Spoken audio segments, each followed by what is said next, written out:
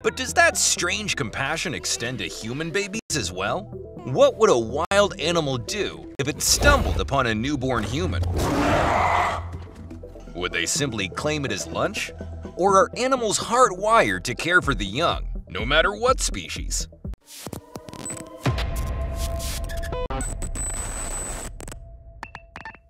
Place a human baby in view of a hungry lion, and their reaction is interesting to say the least.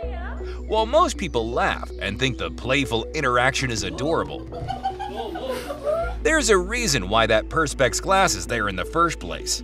Given the chance, any hungry lion would make short work of a baby or infant child.